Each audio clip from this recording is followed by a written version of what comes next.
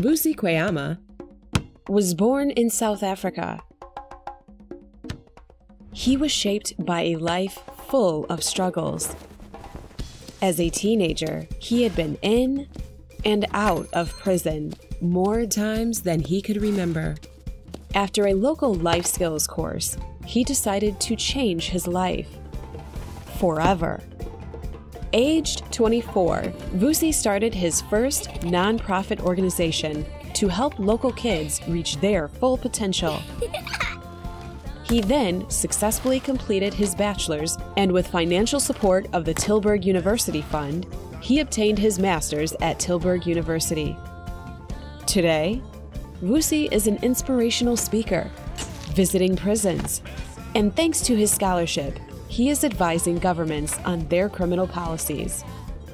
You can help make a change like this. Donate now.